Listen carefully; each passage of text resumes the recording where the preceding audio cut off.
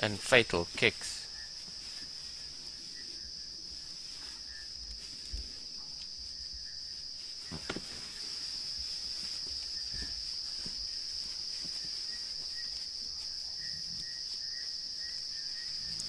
They knew they had to tire him out, and when a hyena grabbed him by the flank, he went down, but he wasn't out.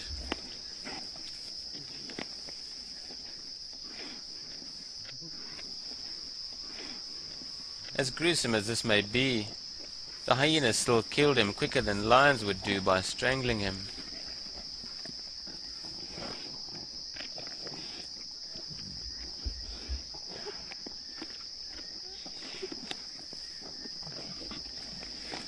There was no chance for him now, but from somewhere he found some energy and fought back.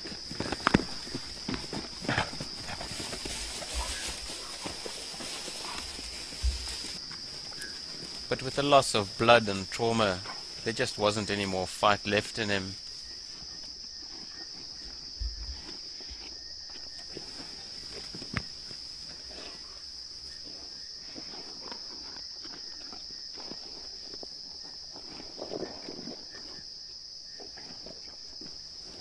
And by dawn he was just a bloodstain on the grass.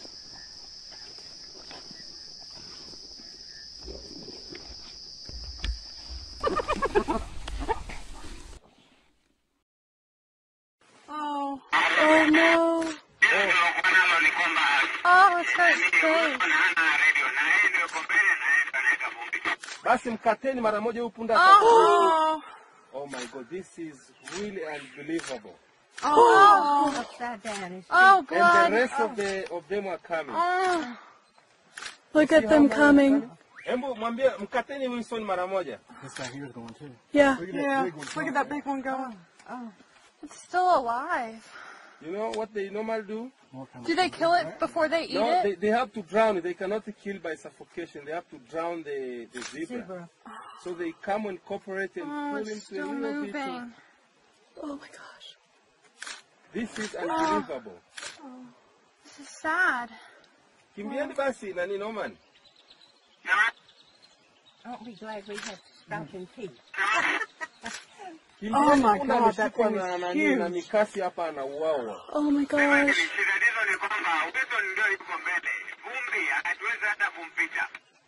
Muwashieni taa mumkate. This is so upsetting. Zebras are my favorite. That thing is huge. Did you just see? Did you just see that thing of blood just Spurt out of it, just so bad. Look out, coming from You this see they're side. eating it alive? They're eating it alive. Yeah. That's so sad. Oh my gosh. You see they're eating it alive? Yeah. Poor zebra. Die already. Ni kitu ya National Geographic. Kimbieni. Oh. It just died. Oh my god. Coming down. Look. Oh. Look at all of them coming. Oh my gosh. Look at them coming from the right. Severin. We're gonna try to pull there. I don't know if we can. Wow.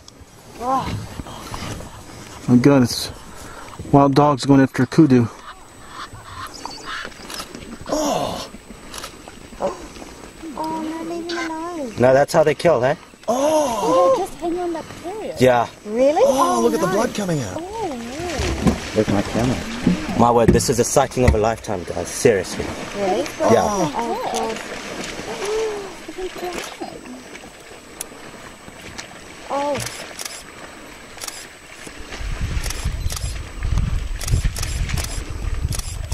Oh, that's funny.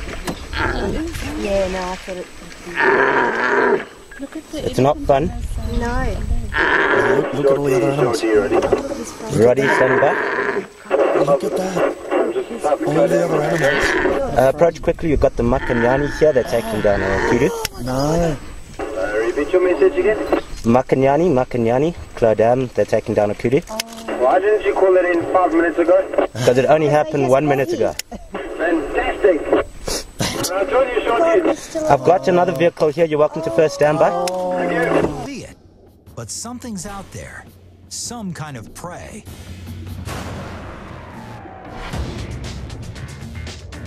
He knows this because he has hundreds of tiny sensors, like beard stubble, running the length of his body, particularly near his jaws, directly connected by nerves to his brain.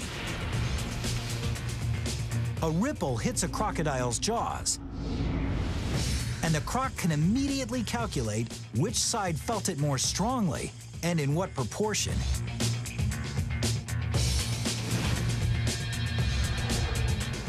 And if that ripple's source is close enough, and it's a prey item, in 200 milliseconds, twice as fast as the blink of an eye, it triggers a lunge and a snap.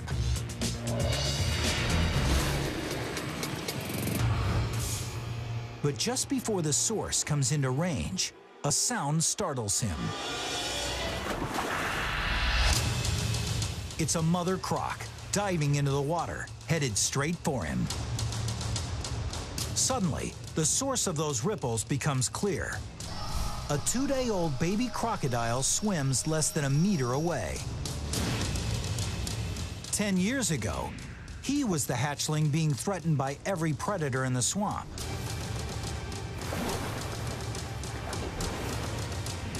Now, the shoe is on the other foot. But the mother croc, larger than the juvenile male, springs for hatchling's defense. She's picked up all the time and she's very... Female will be all over him like a cheap suit. Smaller than the mother croc who's taken over this pool, he has no choice but to get away as fast as he can and find another pool to call home.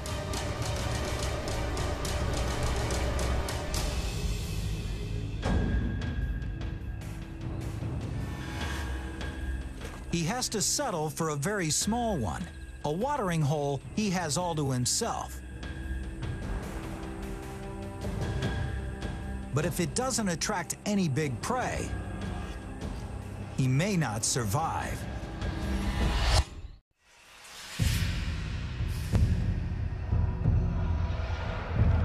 It's been 2 weeks,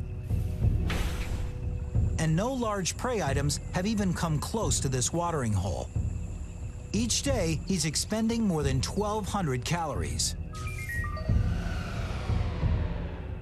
And he doesn't have enough energy to make it to yet another watering hole.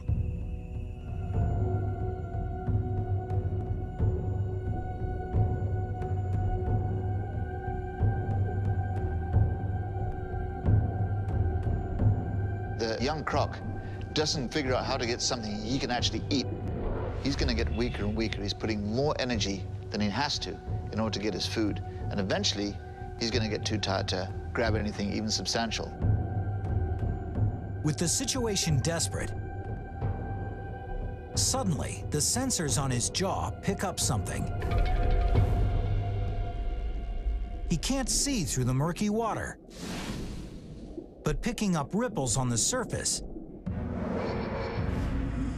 his sensors give him very specific information about where the ripples are coming from. He swims closer and peeks his eyes above the water. 2 meters away is a 45-kilogram impala. The more than 60,000 calories could keep him alive for 4 months. But if he blows this opportunity, it could cost him his life.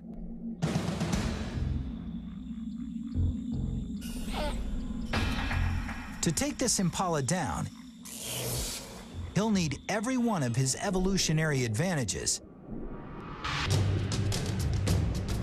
By exhaling just 20% of the air in his lungs, he can inhale 20 centimeters to the side. He slides slowly into optimal radius. His extraordinary stealth gets him into striking range.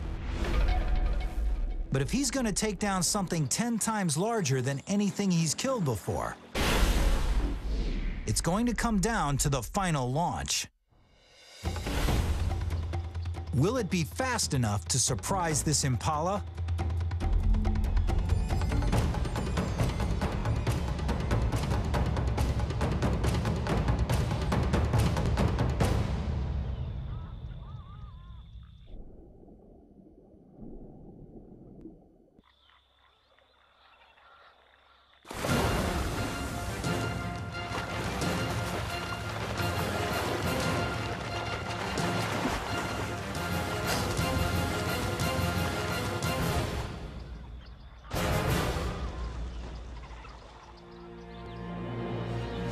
With spring from his legs, power from his muscular tail, and some of the most bone-crushing jaws on the planet,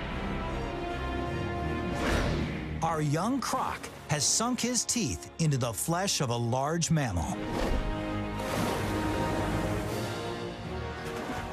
Finally, this 10-year-old juvenile becomes a full-fledged bull.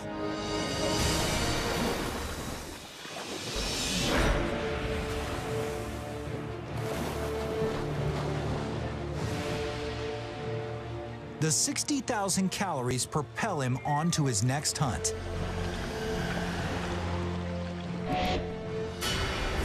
And 5 seasons later, when the wildebeest come, he'll return to the Mara River